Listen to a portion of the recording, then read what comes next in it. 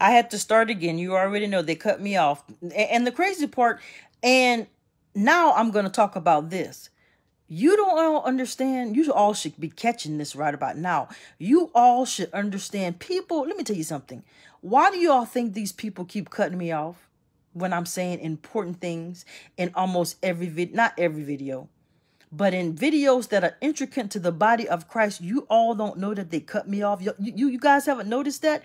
Every time that I'm getting ready to say something that'll shift your life, that'll shift your spirit, that'll shift your finances, they cut me off. That should let you know to get back up on here. That should let you know how serious it is. That should let you know that the enemy is afraid that if we understand what God is really doing in this hour, it will help the body of Christ. Come on, somebody. You guys got to understand how real it is. For them to cut me off every time, you should be listening very closely, because they don't cut off anything that's not of the world. You see, if it was the worldly stuff, they wouldn't cut me off. They cutting me off because they know what time it is. God is getting ready to do something for his people that have never been done. This is the transfer of the wealth, and they know it, and they don't want it to happen because they know it's going to shift church as we know it. Oh, I feel it. I feel the power of God. It's going to shift church as we know it. It's going to shift your life as you know it. It's going to shift your life. It's going to shift everybody around you. Oh, you don't hear what I just said. That's why they keep cutting me off. They only cut me off when they know that anointing is going forth. They only cut me off when they know I'm getting ready to say something that's going to pierce your spirit. You guys better recognize what they're doing and how they doing it and why they doing it. Now, I'm going to say like I was getting ready to say, this have been the oldest fight since Cain and Abel. God will give instructions. All through that Bible, God gave instructions. You could say what you want. Oh, that ain't God. The devil is a lie. You better read your Bible again. God gave instructions from the beginning even till now. Cain and Abel, he told them, this is how I want it. This is what I want done. Cain want to do it his way. He just going to throw something to God like people do these days. Well, God, you know what? I'm just going to give you this, and that's why you're getting what you're getting. But Abel, come on, somebody, hear me, hear me, hear me. Abel gave God what he wanted. That's how we're supposed to do it. And then you will always have those kings. Why is it that Cain killed Abel? Because you know why? When Abel gave God what he wanted, God was pleased with Abel, Cain. Cain, you gave God what you wanted. And that's why you got what you want. And then you got mad and killed your brother. Ooh, y'all better understand I'm preaching up in here. That is the same spirit that's going forth in this hour.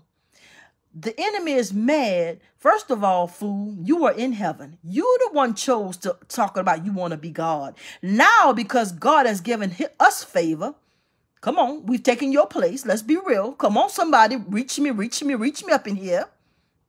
Now you're going to get mad. Don't get mad at us, because guess what? We're going to have an able spirit. We're going to do what God have commanded us to do. We're going to walk it like we talk it. We're going to obey God. And guess what? It's not just about blessings.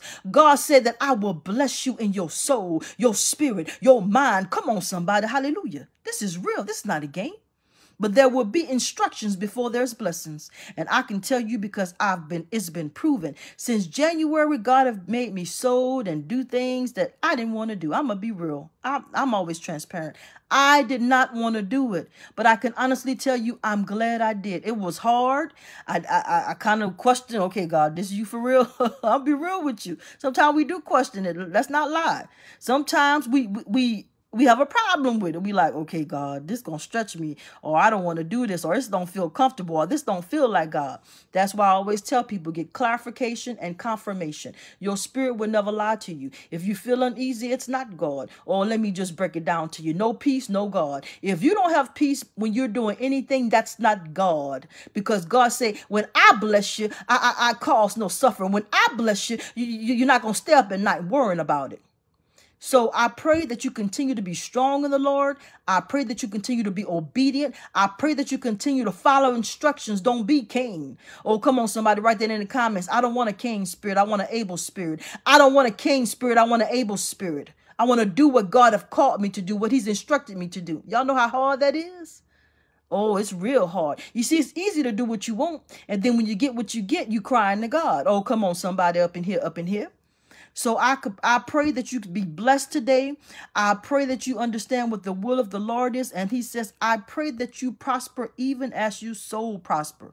But don't get it twisted. Don't get like this world. It is not just about money, honey, and funny. You have to be obedient. God wants to give you the fruit of the land and the fat of the land. But you have to be obedient, because at the end of the day, it is about souls. It is about souls. And what God wants us to do is God wants this ministry and all ministries that are of God to go forth like never before. Because why? People are perishing out there, and that's because we're not doing our job in here.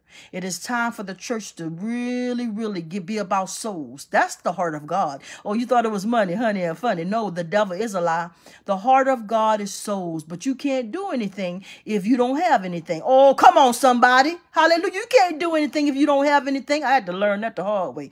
I just really thought, okay, I love God, and honey, it costs to do everything. That's real. And you cannot do it by yourself. I tried. It did not work. And that's when God said, you have to try something different. You have to ask for partners. You have to ask for help. And I'm going here. We all need each other. You can say what you want. This is a group thing. This is not an I thing. Oh, I had to learn that too. Oh, I'm preaching up in here. So God bless you. God keep you. This is March the 2nd, 2022. Sow your way through. Sow your way through. Hallelujah. So God bless you. God keep you. This is Prophetess DEANNA DIXON. Roll out soldiers, for that is truly who we are. Be blessed, everyone. Much love and respect.